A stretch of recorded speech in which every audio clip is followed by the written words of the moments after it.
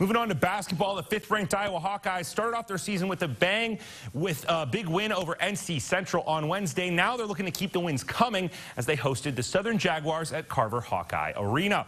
Luka Garza, he's getting ready to go in this one, and right off the bat, Garza starts scoring. He's going to drain a wide-open look from 3 for the top of the arc, and that was just the tip of the scoring iceberg.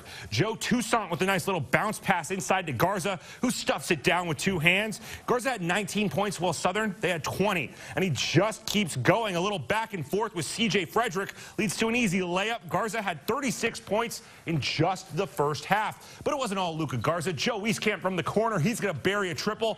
That's going to add to the Hawkeyes' lead. But it's Luka Garza's world. We're just living in it. This man has balled out so far this season. He finished with 41 points on the day as the Hawks cruise 103-76.